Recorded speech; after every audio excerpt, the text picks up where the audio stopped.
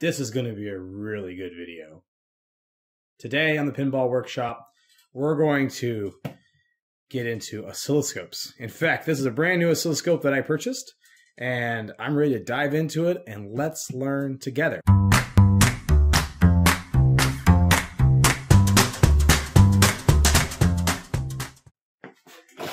All right, so for today, I have actually had this for about a week or so, but I finally got a chance with travel from work to kind of dive into it. So this is a Rigol oscilloscope. It's a DS1102E. This kind of ranges in the maybe high 200s, low 300s range. So I haven't messed with an oscilloscope in, check the watch, about 16 years. So the last time I used one of these was in college. I haven't had a chance to use one since. So let's see what I remember about using an oscilloscope today. As part of this video, this is going to be really kind of a tech and tools, but also learning with me. So, I think it's been apparent by the videos that you've seen on the channel so far, there's a lot of things I still don't know. And using an oscilloscope is something that I haven't used in a long time.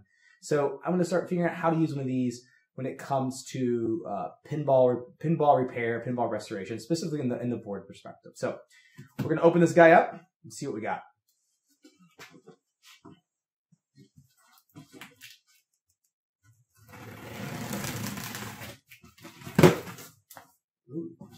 And we start with a box in a box in a box.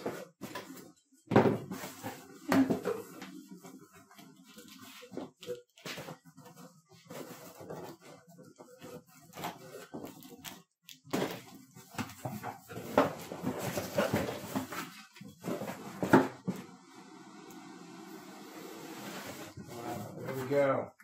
All right. Rushing, we're doing our Russian doll impersonation, so let's go one level deeper.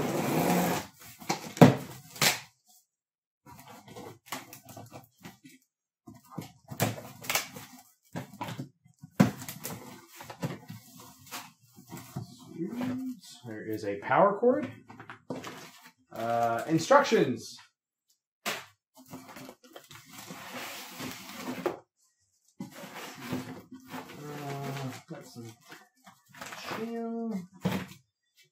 All right, so here we go. So let's talk a bit about the Rigol oscilloscope as I've opened it, or as I start to open it up here. I was looking for an oscilloscope that was going to meet partly some of my needs. One of being A, not extremely expensive, and B, just figuring out from a pinball perspective, what did I think was not overkill?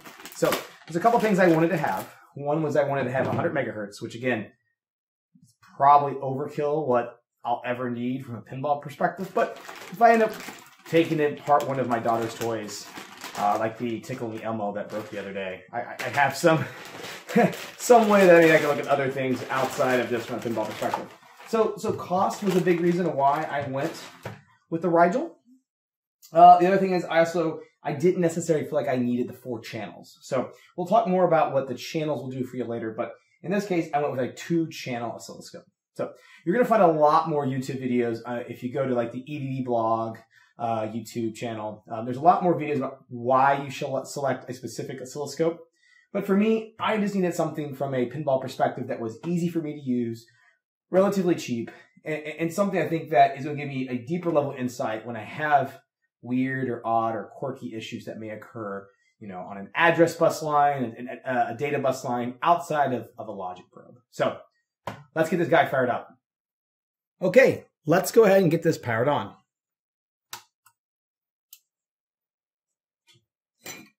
Ooh, pretty. Now, one thing about these specific oscilloscopes here is that they do have firmware. So I haven't checked the firmware version. I'm going to assume or imagine there is going to be a new firmware version that's going to be released. But before I go through the process of actually upgrading or updating that firmware, does this have legs? It does have legs. Let's go ahead and talk about some of the key things that I'm hoping, some of the key things about this specific oscilloscope that I'm hoping to achieve. So I've just got a single tester here that I want to set up because I'm only going to probably be using from a one-channel perspective. But I went ahead and turned this on. There is a small fan you may be able to hear right here. But the most part, starts up pretty easily. I've got my speed-up tester, and there are some built-in sine waves that you can do just from a testing perspective. So I can take my little clip. I should be able to put it on here and get a specific channel test wave. So I'm going to turn off channel, which one, how to do this here? Okay, turn off channel 2. I think I should be able to trigger this. Nope. All right, I need to zoom out. Move this down to vertical and change my 100 millivolts. Where's this? Watch me play and not remember. So let's do a run stop. Stop it so we get to see. And there is a way that I can change.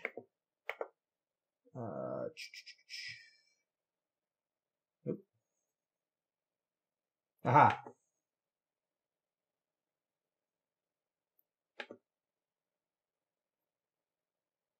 There we go. I knew I'd find it if I kept doing it. So here we are. Here's our sine wave that we've used from our testing perspective, and we can see that we've got this. We can zoom in from a time perspective. Now we're at 10 picoseconds here.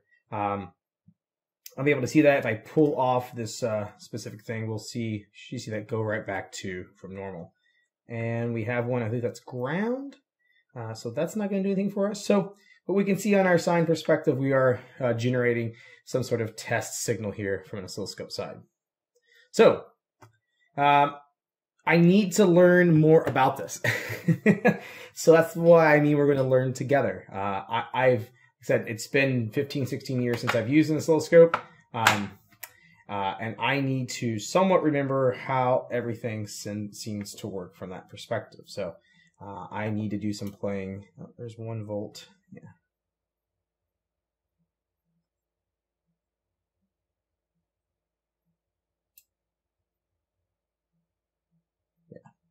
So I'll need to do some playing and make sure I walk through some manuals, work this together. But kind of part as this video is getting a board hooked up and reading some things that are relatively easy to read from a pinball diagnostic board, kind of a getting started type of approach.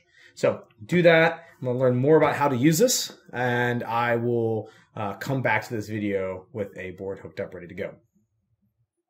Here's another example that we have here for the oscilloscope on this System 9 board. In this case, we're looking at pin 39 here on our 6808. This is actually going to be our clock. So you can see here that we have a what you should see from a clock, which is this kind of oscillating type of approach. And this looks to be a pretty normal or correct clock. And if you know anything about these boards, a lot of times you'll see this crystal down here. These crystals are not great. They do suffer issues over time. But in this case, we can understand that from the clock perspective of this board, everything looks to be good. Again, you may see if you have a bad crystal, just real irregular patterns in this, or issues where it's pulled high, pulled low. But in this case, it looks like our clock for this board is running good. Let's look at another example. Here's our second example, again connected to the 6808, and this time looking at the IRQ. So again, we're looking for consistency here. We've got our IRQ signal here that is listed appropriately. We can go into our menu. Let's just display all our different key points here. So we see that there is this min-max of, let's see, to 0 to looks like the 8 millivolts from that side. So what we can do here is, again, I may not necessarily at this moment understand all those numbers, but in this case, I'm able to look in here and see that I have a consistency of what I should see within our kind of signal from RRQ, and another great place that I can actually test to see what's going on from a board perspective. Let's look at our final example. Our final example here is going to be pin 5 of the 6808. That's going to be our VMA signal as well. We can see here I went ahead and run stop this because it's obviously working here as we go. So pressing the run stop button starts to give us an understanding of what we're looking at. And we can start to see, again, a very similar approach in terms of what we should be seeing from a graph perspective. So let me just move this around up. So we can definitely see that we've got some key things from a VNA perspective. Again, not exactly specifically sure. I have to understand this looks to be more or less correct from VMA, and we know the board is working correctly today. So another key thing that we can look at to see if we can see what's going on from a board level perspective. So just some very elementary things. There's a lot more that I need to learn, but just some key things that I've already started to play with the oscilloscope and what we can start to see from the CPU perspective. Some other things here that I'm just playing with is here I am connecting out to the one of the ROM chips here, which I believe is one of the data bus lines. I'll have to confirm that, but we can actually run here. We can actually see that information. We see a lot of specific things here that are happening on that data bus line. So we don't have a line that's pulled high or anything of that nature. We're seeing a lot of data that's being sent. So other great things that you can do is if you have a situation where you have a line pulled high or you want to dive deeper in terms of what is being sent, you've got the ability to do that as well. So more things I just keep playing with, but so far really interesting and kind of a great learning aspect here in terms of working with the board with an oscilloscope. So I'll keep figuring out more things that I can do and play with as I start to continue to work on these boards.